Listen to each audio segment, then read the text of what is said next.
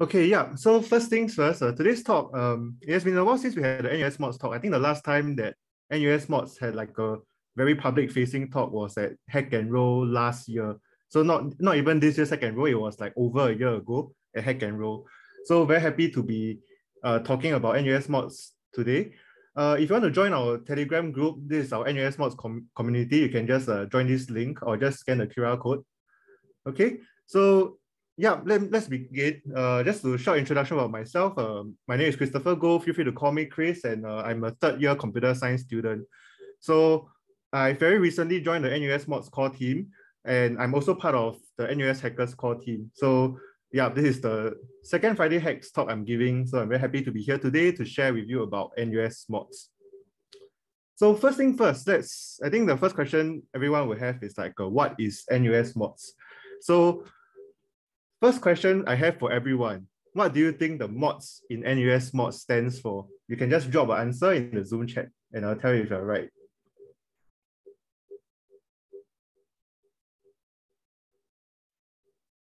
All right.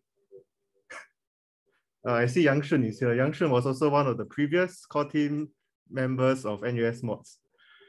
So yeah, all of you are right. Okay, most of you are right, which is that actually all the answers are kind of all valid, but officially we are called NUS modifications. And basically we are a student organization that helps to support student developers in improving the quality of life of students in NUS. So the outline of my talk today, basically I'm gonna talk about the history of NUSMods and then talking about NUSMods application architecture and moving forward, what's gonna be happening to NUSMods, as well as how to contribute to NUSMods. Okay, so just a short primer about the history of NUSMods, and it's actually a really interesting story that that tells us a lot about the spirit of hacking and how NUSMods, the timetable planner that we all use, got to where it is currently at the moment. So it actually started back in 2011 when there were actually official timetable builders provided by the school, by NUS, and they were very troublesome and annoying to use. So the founder of NUSMods, which is Bing, Bing basically found it very annoying to use, and he decided to scratch his own itch by building NUSMods as a side project. So building stuff is actually the best way to learn. So this is actually like Bing is like the OG hacker here because he really just got so annoyed by the official planner that he decided to solve that problem that he faced by building something to scratch his own itch. So it also allows us to like practice our own craft. So actually Bing also used NUSMods as a project for him to learn JavaScript properly. So let me just show you the past few iterations of NUSMods. So currently we're at NUSMods version 3. And prior to this, it started off as this project by Bing called CourseSet. Why is it called Course? Because before we have Luminous, we actually use this platform called Course. Okay, so over here, this was the very first MVP, minimum viable product, of NUSMods called CourseSet. And as you can see, it doesn't really have the polish of NUSMods we have these days. And it really just supports things like dragging and dropping and like choosing your tutorial slots and so on. Yeah, so this was the very first version of NUSMods. And then subsequently, we had version 1 of NUSMods, which was built by Bing and Yang Shun. So this was version 1 of NUSMods. And over here, you can see it has like a timetable builder here, and there are more functionalities such as like filtering by the type of faculties, filtering by the type of modules, by whether it's a level 1000 modules and so on. So you can see how across the years, the functionality of NUSMods really started to become more and more polished over the years. And then afterwards, we had NUSMods version 2. So this was built by Bing, Yang Shun, Li Kai, Yi Jiang, and Yi Liang. Okay, so they were basically the previous core team members of NUSMods. And this was built if I'm not wrong, this was built in Handlebars, Marionette, and Backbone.js. So yeah, so this is very near what we have now. As you can see, you have a timetable builder. You can like like search for like modules like CS 2010, like this were back in the days when we don't have CS 2040 or just CS 2010. And then very near what we have at the moment, as you can see, it also looks kind of familiar. And then you have like module search as well, probably not working anymore. And you can like look at venues, you can like, there's a link to NUS Whispers and so on.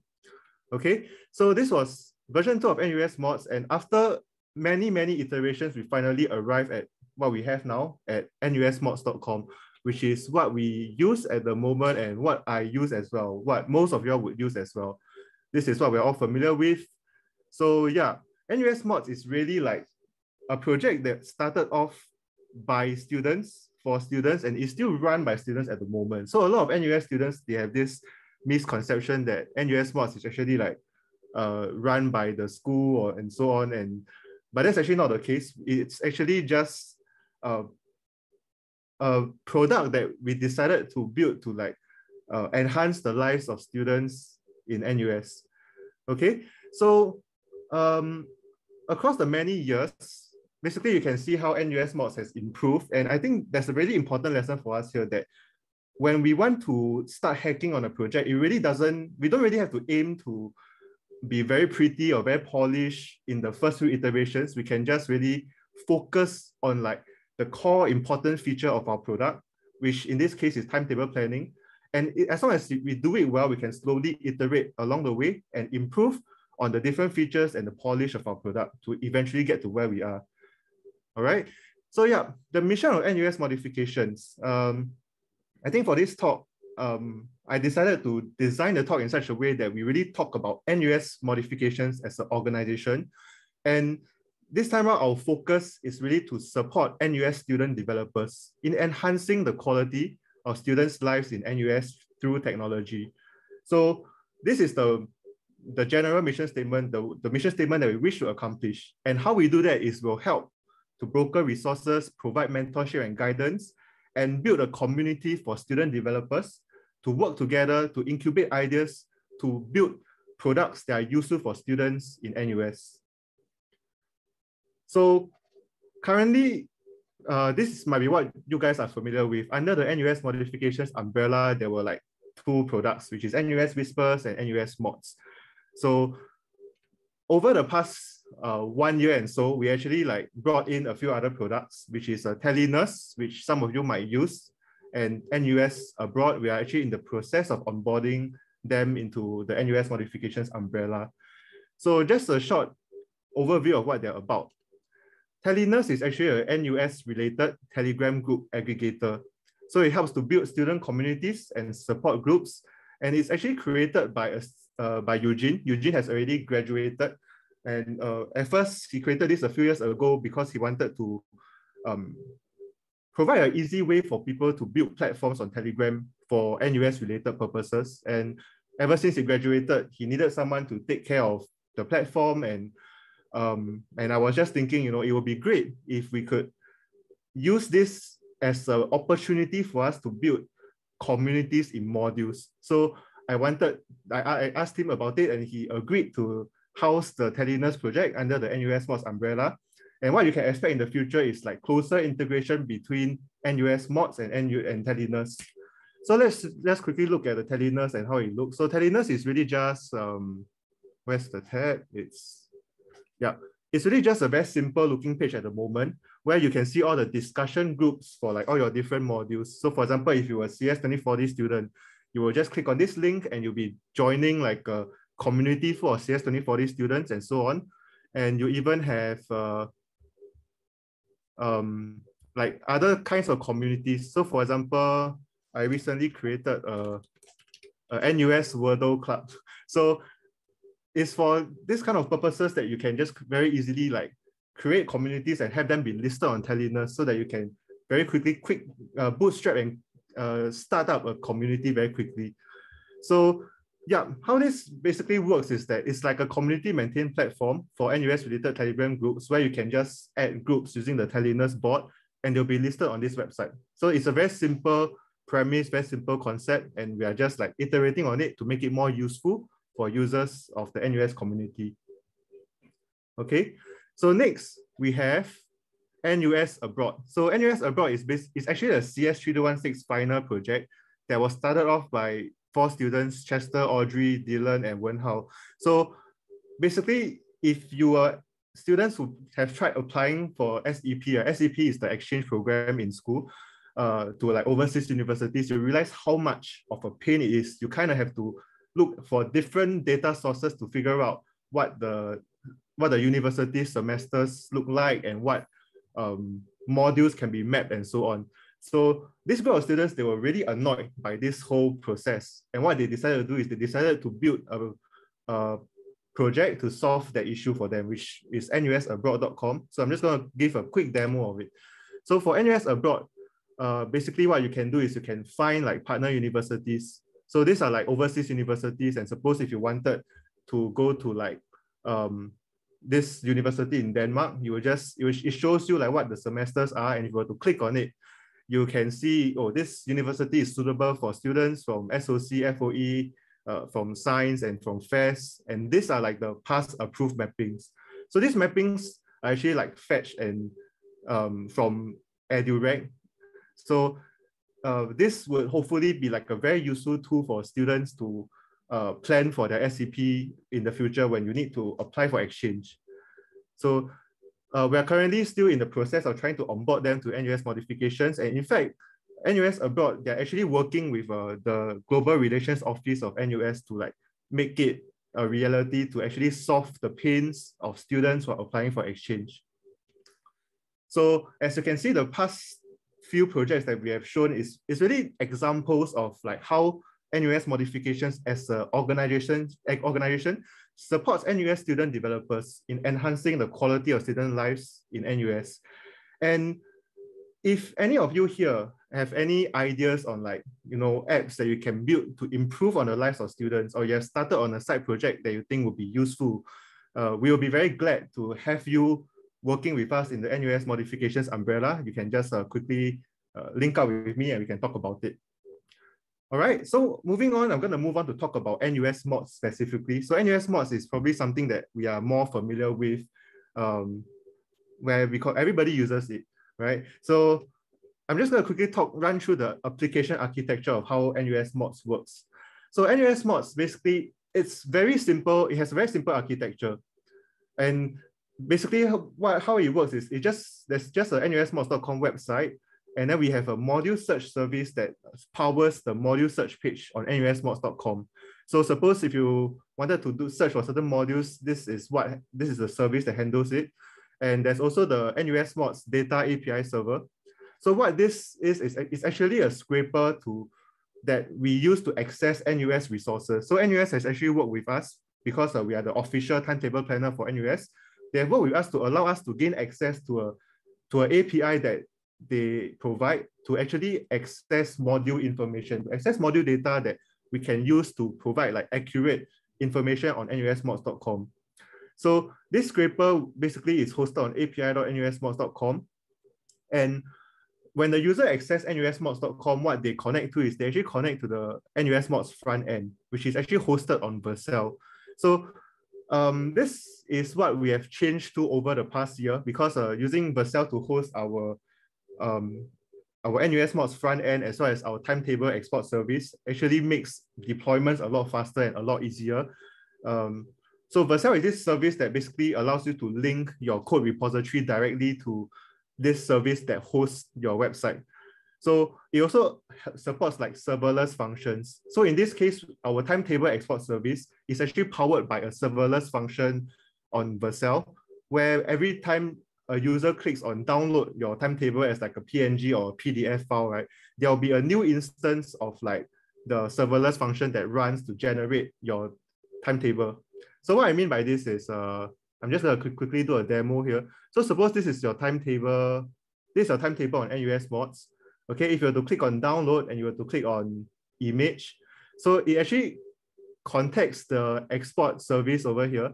And what it does is the service actually like spins up a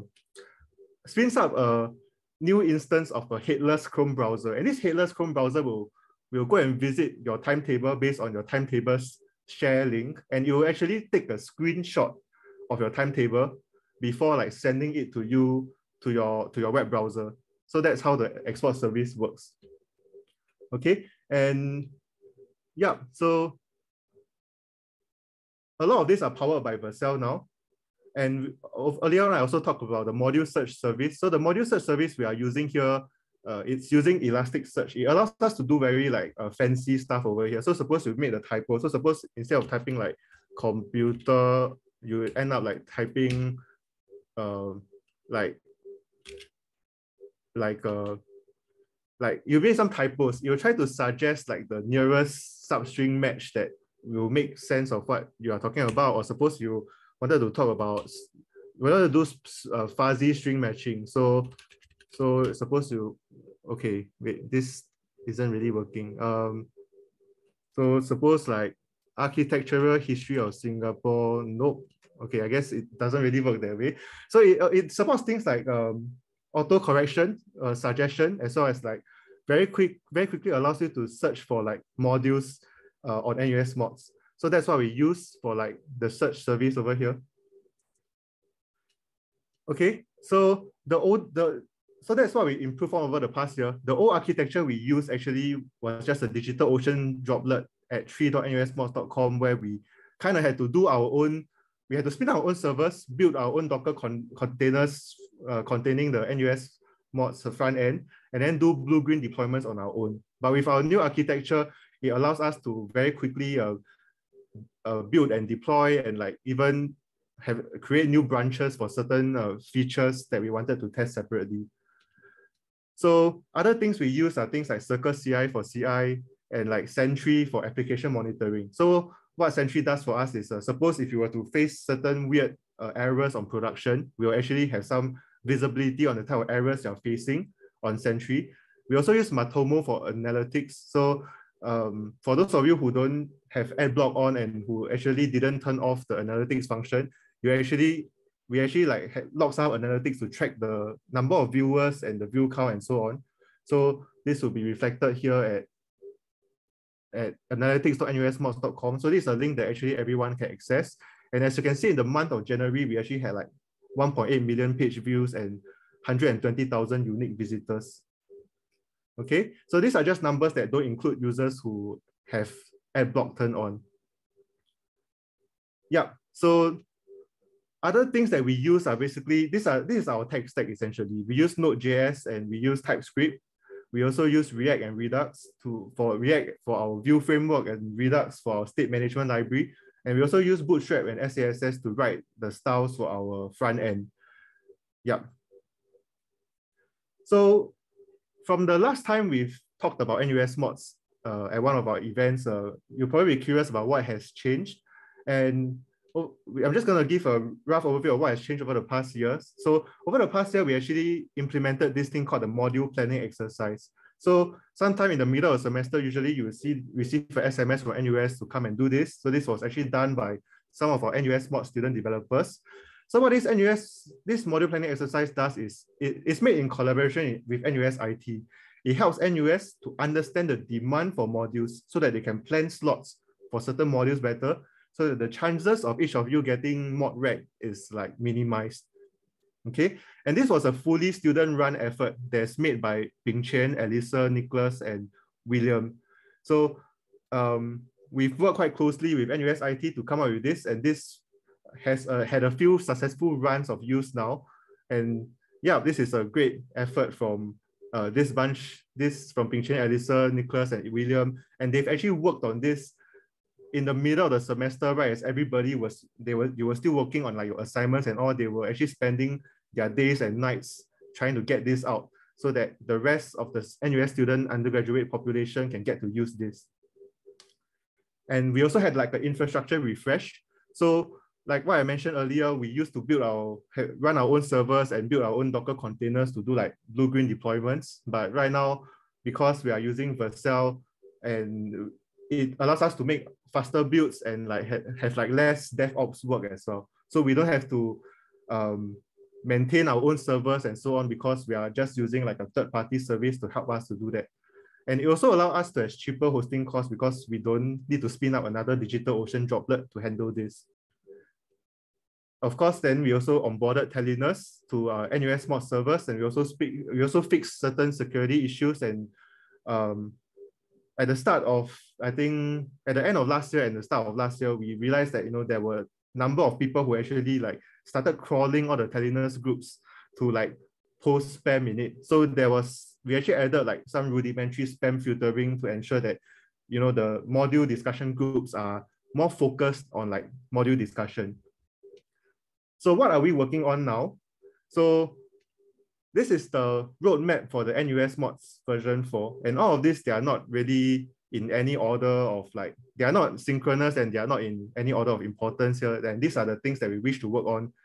So first thing first, we are going through a short, very brief organization restructuring, and there will be accounts and sync, a general UI refresh, Telinus integration with NUSMods, and of course, improve module reviews, improve planner, and tech stack modernization. So when I talk about organization restructuring, what I mean is that we want to ensure that we focus more on supporting student projects. We want to ensure that we still keep the value of being nimble but stable. So we deploy things very quickly without much red tape, but we still deploy useful and stable things. And we also want to have a stronger focus on product, on making sure that the things that we are building is meeting the needs of the general student population. And this also means that we will try to restructure the way we work here at NUSMods to have a larger number of developers that's organized in smaller, more focused teams. And I'll show an example about that later. Okay, so if you want to have more updates on how this will happen and how you can be part of this, you can join our Telegram group at t.me/NUSMods. So we're also going through a UI refresh. So this is actually still in PR, and this is how the new UI will look like. It's actually heavily inspired by Facebook's new UI. We wanted to do it this way so that it's more modern. You can more easily look at the features, the main features of NUSMods just by looking at the nav tabs above. And over here, because of how we are so rapidly onboarding new projects to our platform, we wanted to make them more easily visible to the students of NUS. So as you can see, all the different products that are offered by NUS modifications will be housed here in this drop-down menu in the future. And of course, one of the few features that I'm really so excited about is really accounts and sync. So how whenever you plan your timetable on your computer, you always need to migrate it to your phone manually, either by sending the link or doing it manually. So if we wanted to integrate NUS login, the one that you already use to sign into Luminous and so on, with NUSMods to create NUSMods accounts. So when we do that, all your timetable data will be synced across your desktop version and your mobile version, and whichever device you choose to browse NUSMods on. And this will also pave the way for things like collaborative timetable planning or deconflicting timetable with your friends. Okay, although I list this feature here now, I would expect this feature to not be here that soon because it will be quite technically nuanced to get it running. But what you can expect is accounts and sync for timetable data and so on. And of course, this will also pave the way for deeper integration with other upcoming NUSMods features, such as module reviews, which we'll talk about later. Okay, and of course, like earlier on, as mentioned, we wish to integrate Telinus with NUSMods in a more deeper sense so that people who are browsing NUSMods can more easily find communities and support groups for the people who are taking the same modules. And next, actually, for the next two segments, we actually have two student groups, two teams of students who, actually it's just Zhenghan and Jit. Basically, two teams of students are currently working with us to work on module reviews as well as module planner. So they are going to talk about their project and what they are working on at the moment. So without further ado, let me pass the time to Zhenghan. And Zhenghan will be talking about module reviews for the next iteration of NUSMods. Yep, I'll pass the time on to you, Zhenghan. Hi everyone, I'm Zhenghan, and with me I have Kevin, which will be presenting also. And we are going to present on the module reviews system. Right. So So you all know what as Chris has introduced the NUSMods. And okay, so for the reviews, I don't have an image here, but basically you all know the NUSMods. For each module, there is a review section, and the reviews normally consist of a very long text. Okay, yeah, you can actually see here a very long text that consists of some headers, like taken in whatever semester, taught by which lecturer, and the grading scheme, and whatever. The rest is a long essay describing his experience in the modules. So we find that there are some problems with this kind of this style of reviewing modules. The first thing is that there are very little reviews, as writing one is cumbersome. You need to have substantial content, and you can see from the reviews in the current modules and NUSMods that every reviews are rather long. And secondly, is volunteer response bias, and because writing one is quite troublesome, so not a lot of people will want to write unless they have very extreme views on the modules. And the third thing is it's not quantitative. That means you actually have to read through the entire reviews and probably many reviews to really get a sense of what a module is like. Yeah. So introducing to you the ratings, our new ratings system or plan. Okay, Kevin. Yeah, so go through a bit of a high-level idea of what our idea is all about. So for us, right, what we are trying to do in one sentence is actually just provide a dedicated system for reviews. So with all the fields, the relevant fields for leaving a review for NUSMods. And this is actually inspired by platforms such as Glassdoor, Google Reviews, etc. So I think Zhenghan mentioned the first problem we're facing is that writing reviews can be quite cumbersome. So with our platform, we're trying to provide a way where students can actually leave a review in perhaps around 10 seconds. So as you can see on this ideation picture, there's actually just a form, and there are different fields relevant to module reviews. And these are based on what we studied, like all the previous reviews, and found like all the common fields that many reviews actually had. So for example, the workload, the content difficulty, and the teaching staff. And if they want to, they can optionally also leave a very long and detailed review under the optional section. So with this, we hope to like really reduce the barrier entry and encourage more students to leave reviews essentially. And by doing so, I think this also hopefully addresses the second problem, which is the voluntary response bias. So we hope that actually, since more students can actually leave reviews easily, this will actually increase the number of reviews out there and maybe like give the professors or the course like a more fair and balanced rating essentially. And because like in the past, it's really just a comment with a lot of like like the reviewers like were using their own choice of language, etc. So perhaps something like the workload, some people might say it's heavy or light, but this might not be exactly quantifiable because it can be quite varied. Like what's heavy to someone might not be heavy to another person. So with this, we hope to actually provide like actual values such as like the weekly workload, like for example, like 13 to 16 hours. So this might not be completely accurate, but at least gives the potential students a more like kind of a better idea and more quantifiable idea of the different metrics that may be relevant to them. Yeah, so yeah, this is basically the ideation. So I'll pass on to Zhenghan to go through maybe a quick demo. Okay. So yeah, this is our NUSMods website. And under this module page, here you can see like our product. So firstly, you can see some of the things that are shown here maybe tweaked a little in the final product. For example, this thing over here, lecturers, for now we can freely edit. Like, so this should be changed in the future, but it's here for now. And from here, on the right, we can see like there's a semester we can select our semester because the modules, right, can be taught by different professors in different semesters. So it's only fair if we show the ratings for that semester, for that professor.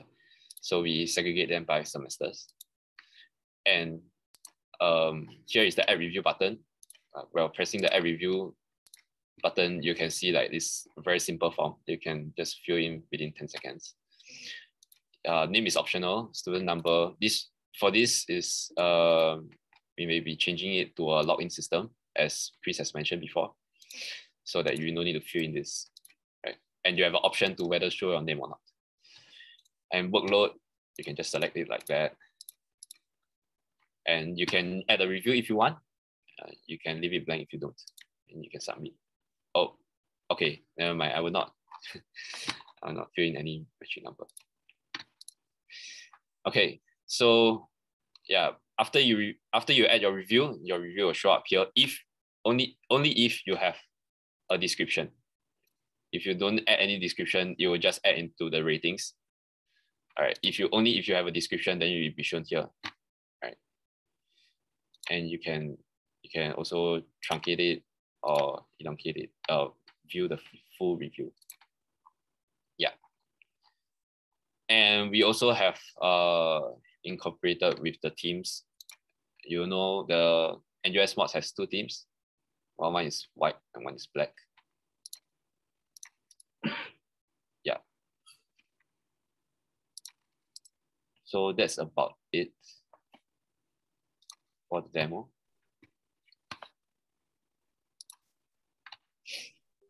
So some of these things we have mentioned here, the future, whatever that we want to change, to have a proper login system so that we can verify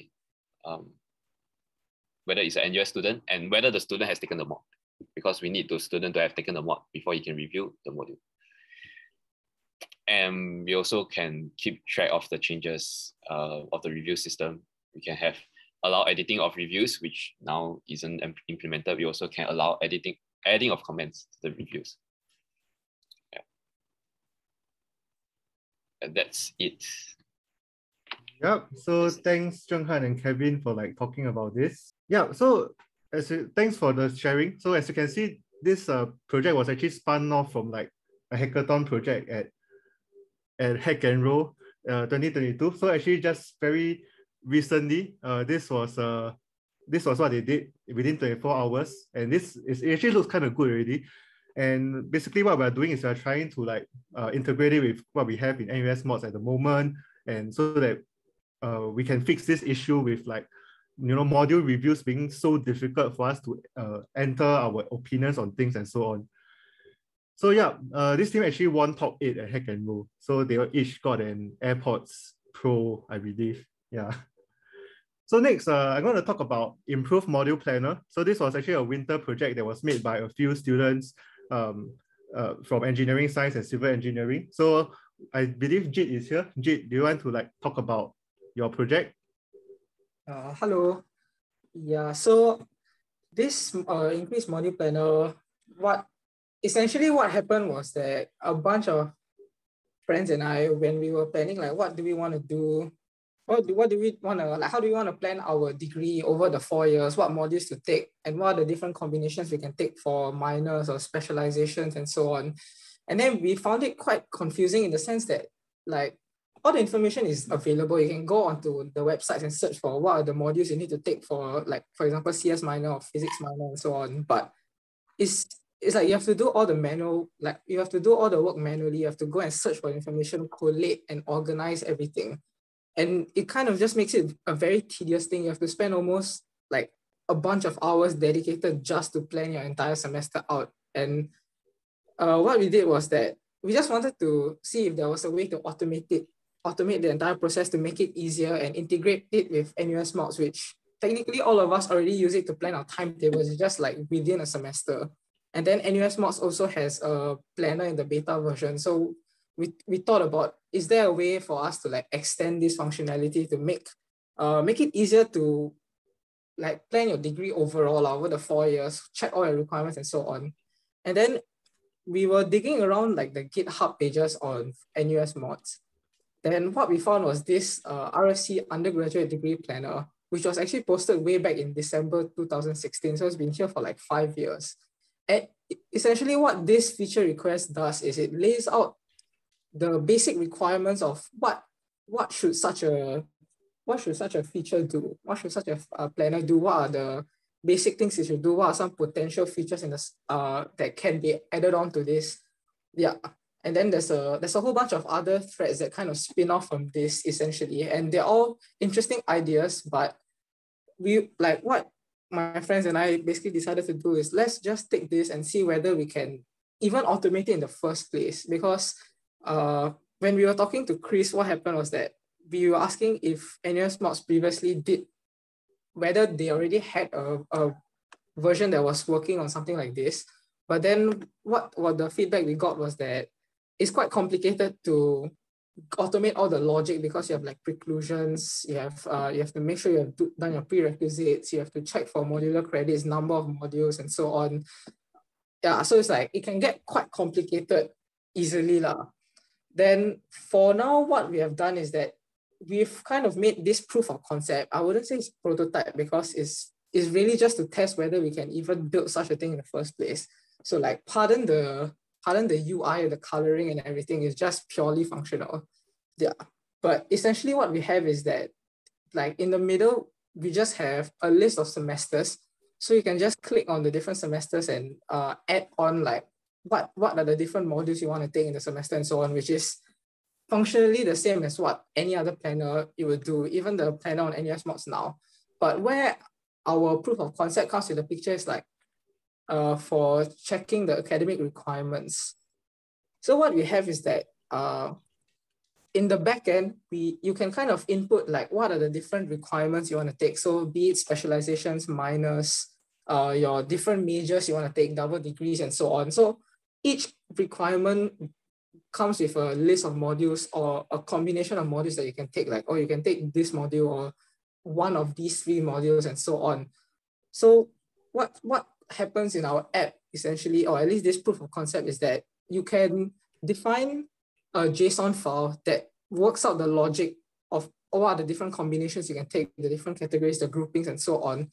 And then it just runs it and compares it with the modules that you have taken in your planner. And then this little kind of green tick, it just shows if you have taken it in your semester plan, then it's like, okay, yes, you have satisfied this requirement. And those that you haven't, just kind of shows there lah. So essentially what you can do with this is that, as you can see here, you can like, if you have taken all of the modules, all of them show up with ticks that like, yeah, you have satisfied the requirements.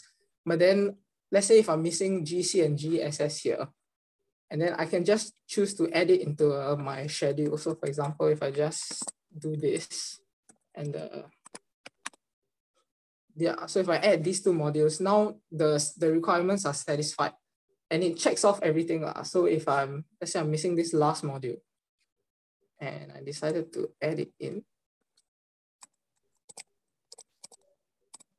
Yeah, so at the bottom, you can see under ENG, which is kind of the, like, it is part of the UI is just to show whether you have satisfied the entire degree as a whole. So this red color became a green color is just like a visual signal of that you have satisfied all the requirements for the entire collection of requirements lah. And you can add as many as you want to this bottom row. So it will just show up as different tabs and so on. And then you can, essentially what you can do is like, you can say, oh, I want to do a CS minor together with, what are the different minors I can take. And then you can experiment with it and plan your different modules, your different schedules, so on and so forth. And see what are the different combinations, how you can double count and so on to like maximize what are the modules that you can take lah. Yeah, so currently we have this is just a working proof of concept. So now that we know that this kind of functionality is possible, so what my friends and I, essentially what we're doing is we're trying to, like for now, because of the semester, we're not really working on it. It's just on the down low, but we are hoping to maybe in the summer push to test more features, test more, like implement more stuff like checking for preclusions, automatically checking for prerequisites and so on, and incorporating everything into the logic now. Because for now, it just works on like, it just checks whether you have taken the module, like the exact module code. It doesn't check much more than that. Yeah. So I guess that's like, as a brief outline, that's how far we are at lah. Yeah. Yep, thanks Jade for sharing. Yep, so I'm gonna continue on. So yeah, as you can see earlier on, the two teams of developers who have came to share about their project, they're already all trying to solve a problem we all face, that we all face, and they just really decided to put in some effort to solve the problems that they face. And I think that's really the spirit of hacking that is being showcased here and what we are really looking for here at NUSMods as well. So yeah, why contribute to NUSMods? I'm running short of time, so the remaining portion of the talk will be, I will just quickly go through them. So why contribute to NUSMods? Basically, all the work that we have seen so far done by all the different students we've talked about, your work will be used by your friends, their friends, and their friends' friends. You see, the MPE that was built is actually used by all 32,000 undergraduates in NUS, and that's amazing. Okay, even as like undergraduates, you don't even have to be in computer science, you don't even have to be in computing. As long as you know how to code, you can really have a very positive impact on many people's lives. Okay, and of course, you go as a software engineer, we'll do code reviews, you'll get advice and guidance from experienced peers, from experienced mentors, a lot of which have worked in a lot of big tech companies. And of course, you gain experience and you master the modern tech. So a lot of the tech stack that we're using here at NUSMods is actually probably used by all the companies you want to work at. So, this is just a part of what we do to like make us better at our craft. And of course, you get to showcase your talents because all our work is open source. So all the work that you do when you contribute to NUSMods is visible on your GitHub. And in fact, you can even like put it on your resume. In the past, I've had hiring managers come and tell me that they actually like picked out my resume because they saw some of the open source work I've done, and that gives them confidence that I'm able to like deploy an application to production and so on. So, and last but not least, of course, you support open source. Okay, everything here is non-profit, is sustained by volunteer contributors, and you are just supporting open source in general so that your work, okay, will last in the many years to come, and will be improved by other contributors as well.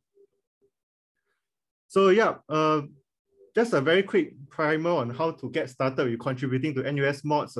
Okay, for NUSMods in particular, we have a README and a contributing. So just gonna quickly show them. So at NUSMods, the NUSMods repository, we have a README here, as well as like a contributing guide. So the contributing guide, when you look at it, it basically tells you about how you can make changes to NUSMods, and there's even guides on how to get started. So like the development tools that we use, how to propose a change, and so on. So all of these are covered in all of our documentation. So for example, if you want to contribute to the NUSMods front end, you just need to run certain commands using yarn and to start the development build and so on. Yeah.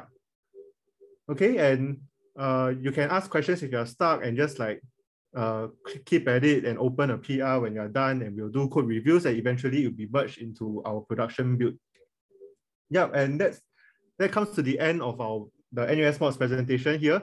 If you have any questions, I think we have time to take at most one question so that I don't cut too much into Fastly's talk. Does anyone have any questions about what we have shown so far? Okay, Francis asked, does NUS provide funding for you guys to host the app? Yes, so part of our deal with NUSMods is that part of our deal with NUS is that we'll help to make some like applications that will improve the lives of NUS students, and what they will provide for us is platforms for us to host applications, as well as funding for us to host our app. So currently they are paying for our infrastructure cost for about I think $30 a month. And yeah, so NUS provides funding. They also provide us with certain data sources that might be specific to NUS if we need them. Yeah. Any plans to add logins to NUS Whispers? Is Yang Shun here? Wait, Yang Shun is here. So, okay, Yang Shun actually built this new Whispers platform called Whispers.sg, which it allows people to create more segregated communities. But although Whispers.sg is not related to NUS modifications, Yang Shun is the one that's like maintaining NUS Whispers as well as maintaining Whispers.sg. So I think Yang Shun will be better able to answer that question. Yeah, we have added accounts, but we never require login for posting yet. But I think I'm going to do that. Yeah, but the way I'm coding is not going to happen anytime soon. Yeah. But yes, I'm aware of the problems and we try to fix it. Yep. All right, so I guess if there are no more other questions, if you have any questions, feel free to drop by the NUSMods Telegram chat and just like ping us and like leave some comments, leave some questions. Yeah, Yang Shun gave me a correction that Whispers.sg was built by my friends who took CS3216, but it's currently, they were mentored by Yang Shun when they were building Whispers.sg. Yeah, thanks so much for joining the NUSMods talk, everyone. For the second talk today, we have Fazli, and he'll be sharing about automated piracy. So let's welcome him. So hi, welcome everybody to my talk. It's titled When DevOps Meets Piracy. First of all, right, thanks for taking your time on a Friday night for this talk. I'll introduce myself in a moment, but like before I begin, right, I wanna emphasize, right, that anything I say in this talk, right, is on my own views, and it doesn't represent my employers or whatever. So yeah, as you know, piracy is illegal in Singapore. So I'm not saying I'm going to condone piracy. So that's essentially what I'm trying to say here. So first of all, right, this to make sure you're at the correct place, right, I'm going to talk about these topics. So Docker, containerization, microservices, web technologies. I'm going to apply these topics on the topic of piracy. So there's probably going to be two groups in the audience. The first group is going to be the ones that go, what the hell is a microservice? And the second group will be the ones that will understand the terms, but like they don't know like how is it going to be applied on piracy. So anyway, this talk is for both groups. It's not a tutorial, it's not a workshop. So more about me. My name is Fazli. So I graduated from NUS 6 years ago. I did computer science. So I've been working as a software engineer for 6 years. These are some of my hobbies. I recently picked up pole dance. I recently bought a longboard. I'm into photography and stuff like that. These are places that I like to go for food. If you like some coffee sometime, please email me. This is my email. But something more relevant to the talk, right? Well, Chris did mention about some epic things. One of them will be GP.js. My colleague actually gave a talk about this 3 weeks ago. I'm not sure if you were there, but like, yeah, we did this. It's basically a means to run JavaScript on the GPU, which is not meant to happen. So it's a achievement, and it's also a compiler. So you shouldn't make a compiler in a hackathon. It's very hard. But yeah, we won second place. So the reason why I bring this out, right, is because we didn't stop working on it. We gave a talk about it in an international conference. This is JS conference. Yeah, so this is at Capitol Theatre, and like there's thousands of people in the audience. So it was a very big event. We also happened to wrote a paper about it. Like it's a peer-reviewed paper. It got published in IEEE. And bear in mind, like we didn't get paid for this. We didn't get any modular credits. You know, like no, it's just for fun. So it's like we took it like really, really far. So my point here, right, is actually, right, if something is worth doing, right, I hope, right, that I can impart on you, right, that it's probably worth overdoing, basically. Yeah, so let's get on with the piracy. So as you can see, right, piracy has consequences. So don't do it, okay? It's not legal in Singapore. And I just want to point out at the start of it, right, I pay for all these services. This is more than the usual set. Normally people just pay for Netflix or maybe like Amazon Prime. But I do support like content creators and stuff. Like for example, this YouTube channel, the Mockingbird. I've been the top tier Patreon basically on this channel, and this is the ordered list of donors. I'm the first one. Okay, so this is like an important detail. They have this Pinwheel award thing coming up. I wanted you to make you vote for it, but like it seems that voting has ended and like the award ceremony is happening now. So I hope they win. So anyway, yeah, it's just to emphasize my support of the local arts community.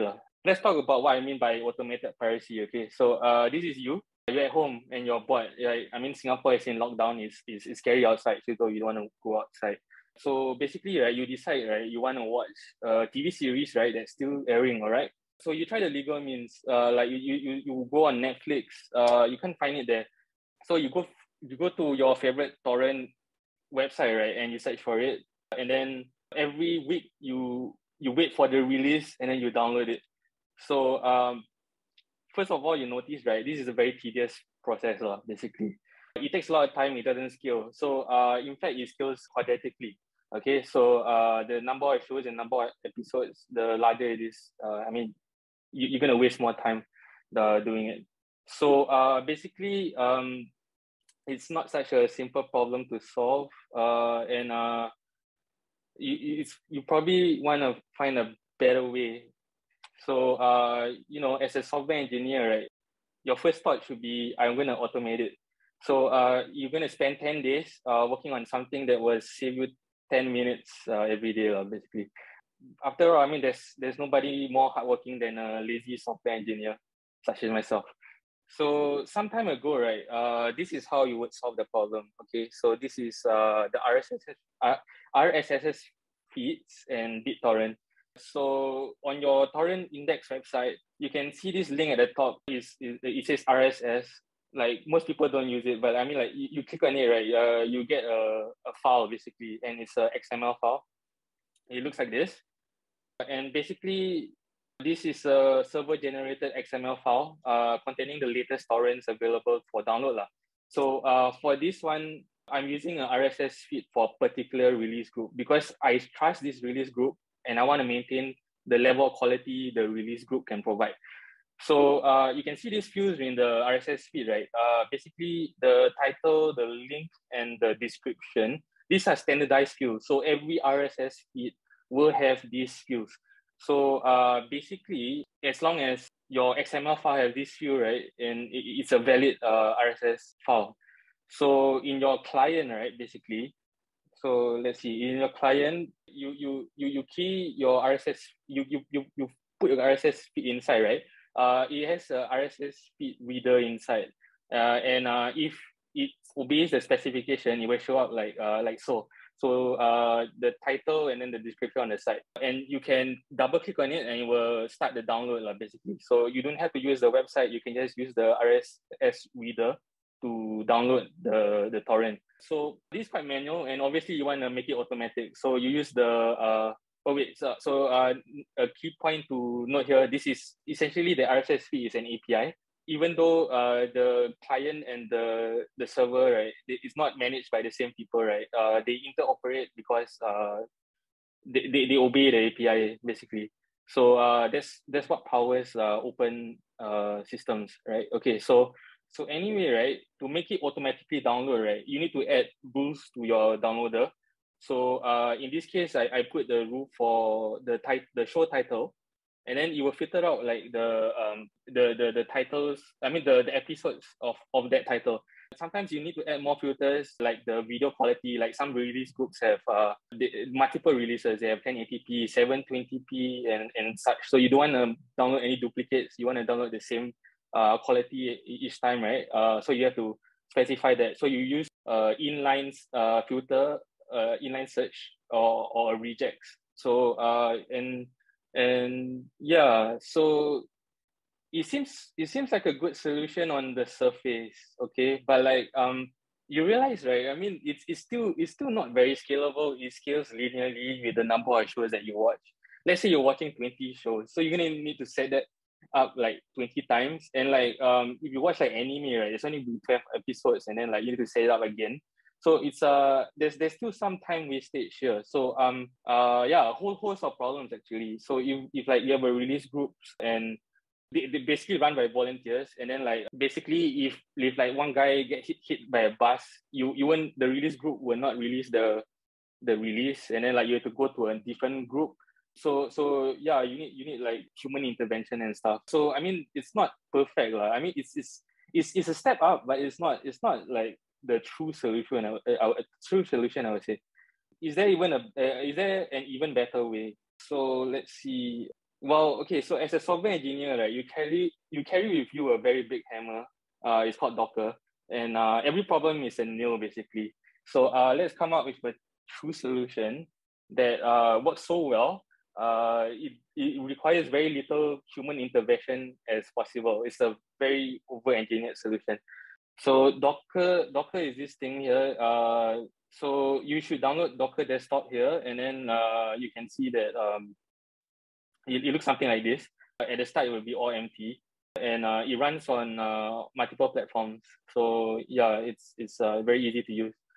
So now we got Docker running, right? So we should start solving our problem. Okay, so let's take a closer look at our problem, right? It's a very big problem. So the very first thing to do as a software engineer, right, is to break down the problem into smaller problems that is easier to manage, basically. So this big problem can be broken down into search, download, and watch. So we're gonna solve each problem individually, basically. So we're gonna start off with the download problem first because it's one of the simplest, it's the lowest level to start off with. So okay, so to solve download, right, basically there's two ways we can go about this. I categorize download clients, right, in these two big categories, torrents and Usenet. So torrents, right, probably needs no introduction, basically. You don't pretend, you know what it is.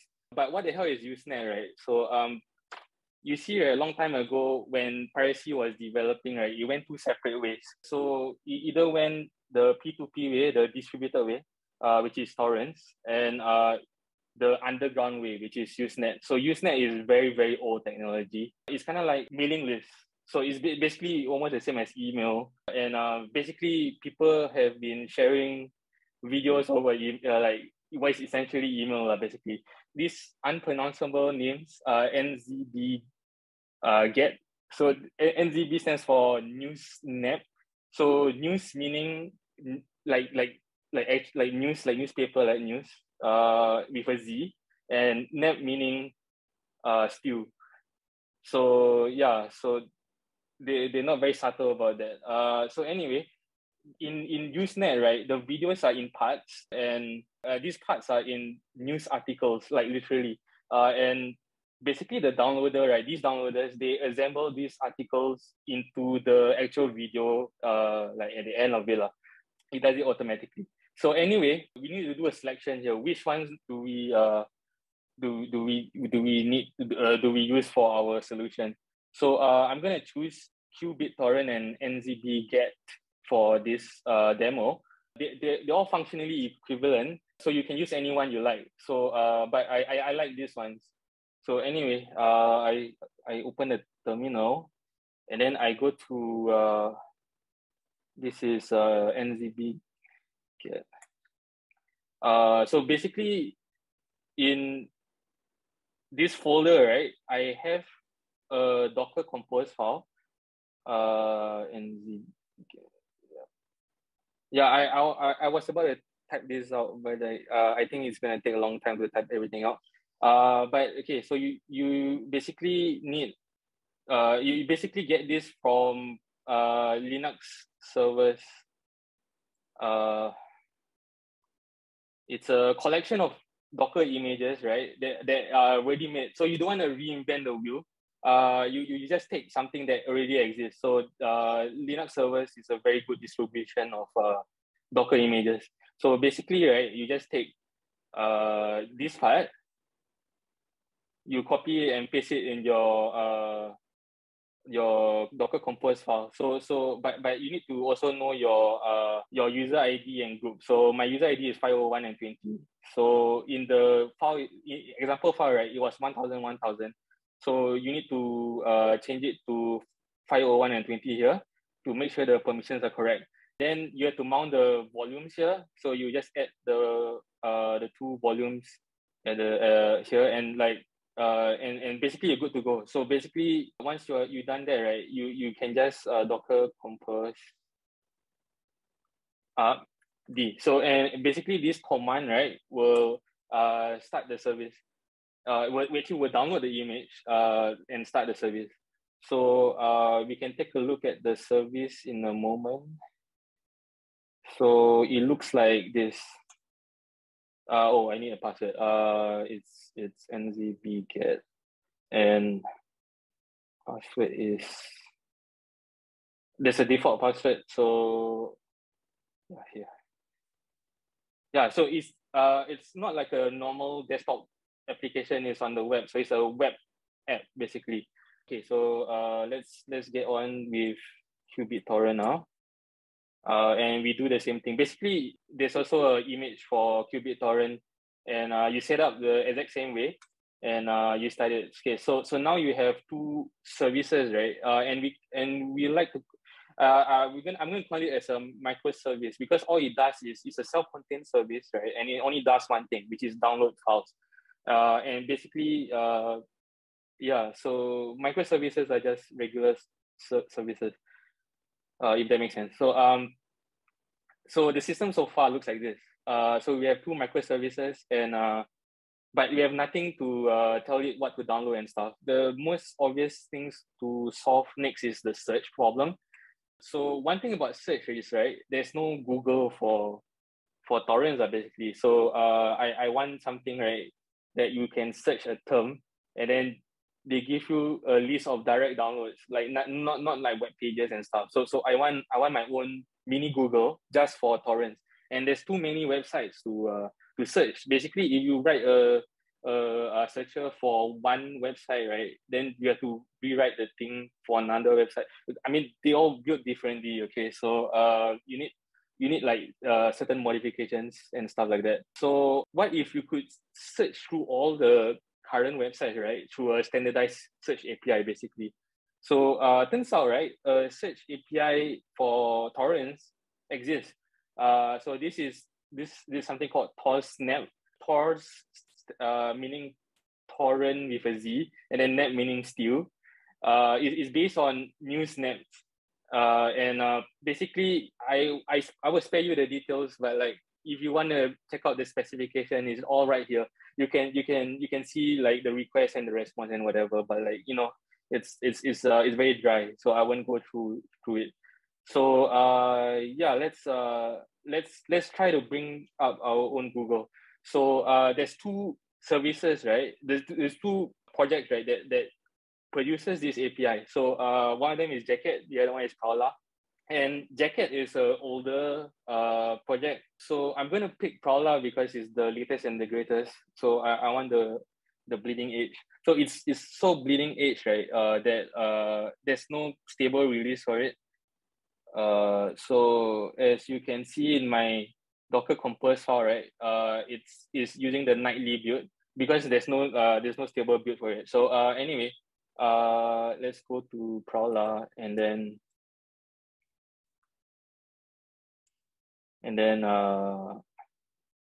start it up.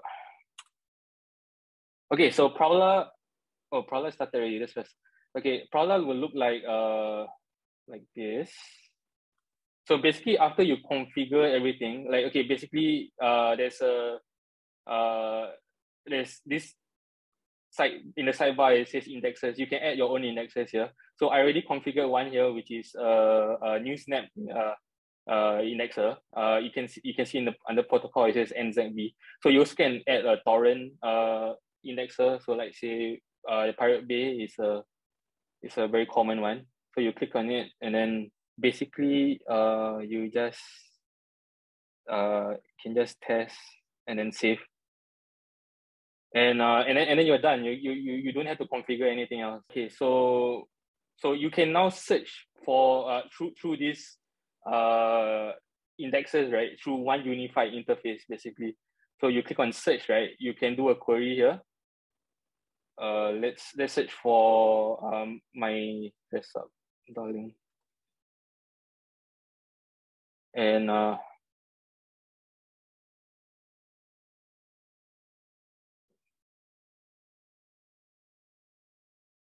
wait. Oh wait. This is the search bar is right here. Not okay. Sorry. My desktop, darling. So you can see the results, right, on the page itself, and you can see that the file size, what protocol is on, what's the age, what category it is, and there's flags. If you it can tell you it's a quality release basically, yeah. So now you have your own mini Google, right, just for torrents. So yeah, but it's still not all the way there, isn't it? Like you still need to know. I mean, it's still quite manual. You need to search for the show itself. It's missing a lot of rich information. So this information will be provided by TVDB, by the movie database, and NEDB. So there's already a project for this, and it's called Radar and Sonar. So you realize there's a certain pattern going on here. They all end with EIR. So Radar is for movies, Sonar is for TV series. Okay, so let's start those services right now actually. So Radar.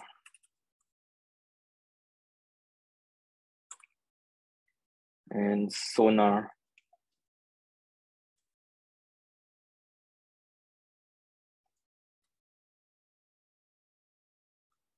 Okay, so after you start up Sonar and Radar, right? You need to go to Prowler, right, and go to settings. There's apps, so you need to add. It was weird. Okay, but you need to go to settings and then add Radar and Sonar here. So I already did that. But like basically all you have to do is you type in the IP address and then you get the API key. The API key could be got from basically going to Sonar itself and going to settings. There is a API key right here. So you copy this and you put it in Prowler. So Prowler is 9696, and then basically set them to full sync, and then what this does, right? It basically all the indexes they will add it to Sonar and Radar, because Radar and Sonar you need to configure it individually. And it's a pain, so they made this to make it more efficient. So okay, so now that we have it, it's almost complete already. The system is almost complete, so we can actually start downloading stuff. So let's just go to Radar.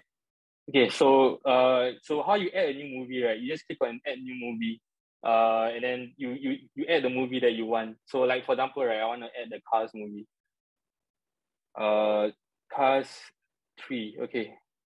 So basically, it gives you the option to choose where to download it, whether to monitor or not. Like it could be a movie in the future, like it hasn't come out yet. So which is a big plus. And also the quality profile that you want. So I'm not gonna search for the movie right now because that would be illegal and I don't want to be recorded. So I add the Cars movie, right? It immediately will show that it's missing. So that like like it knows to call the Prowler to search for the movie, and then it knows to download it from Usenet maybe. Or normally, right, it will run automatically. As you can see, right, it's very easy to download new movies and TV series, right, using the system. So, but we still have like the watch problem left. So, basically, actually, I think you guys are very smart. Like, I'll give you a bunch of video files. I'm pretty sure you know what to do with it, basically. But like for my goals, right, I want my to have my own Netflix, basically. So I need it to be a web-based player. So I have narrowed it down to these 3 players. So we have MV, Plex, and Jellyfin. Currently, I'm using Plex, but I heard good things about MV. I mean, I'm very invested in Plex because I paid for it already. So that's why I'm still using it. But like the new hotness is MV. And Jellyfin is completely free. And I also like the name because it has jelly and fin in the name. But anyway, I'm going to choose MV for this demo.